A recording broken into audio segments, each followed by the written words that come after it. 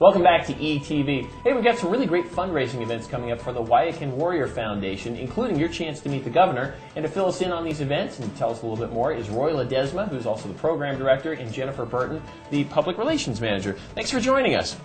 Now, Roy, first off, tell us what exactly is the Wyakin Warrior Foundation?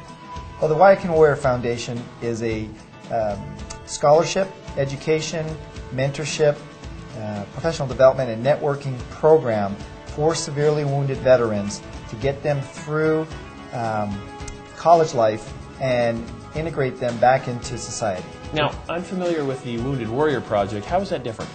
Well, the Wounded Warrior Project, they are a big organization that do a lot of fundraising for specific needs of wounded veterans. Mm-hmm. The Wyakin Warrior Foundation, we provide the education, the mentorship, the support structure to get these severely wounded veterans through their college education and networking them into society.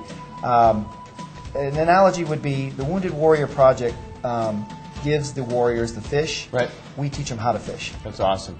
So keep them well set for life then. Well, that's great. Well, as far as some of the fundraising efforts that you have coming up, you have an event coming up this weekend. Is that correct? This weekend at Shorty's. It is a benefit concert that has been put on by Foul Life for us. Mm-hmm. Doors open at 6 p.m. Concert starts at 7.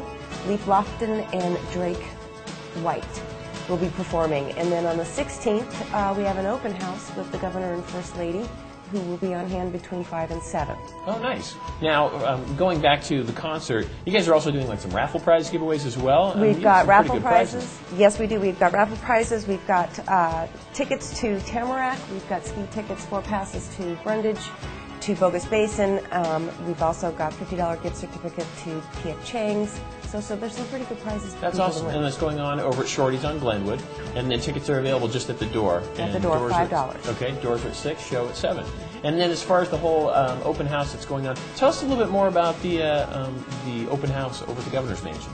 Well, this is the first time the Governor's Mansion has been open to the public since they renovated it. And so they've got it decked out in holiday decor. Okay. And all proceeds from this, you can come anytime you want between the hours of 1 to 7 and tour the house. The Governor will be on hand between the hours of 5 and 7, the Governor and First Lady. That sounds great. And it's specifically to benefit the Wyakin Warrior Foundation. Correct. Well, very good. For more information, you guys have a webpage, is that correct? Yes, it's wyakin.org. Okay, well, easy deal. And then also a link to the Facebook page. Well, we wish you all the best of luck with the upcoming event this Saturday and the open house next Friday. Thank you. Thanks for joining us. Thank you.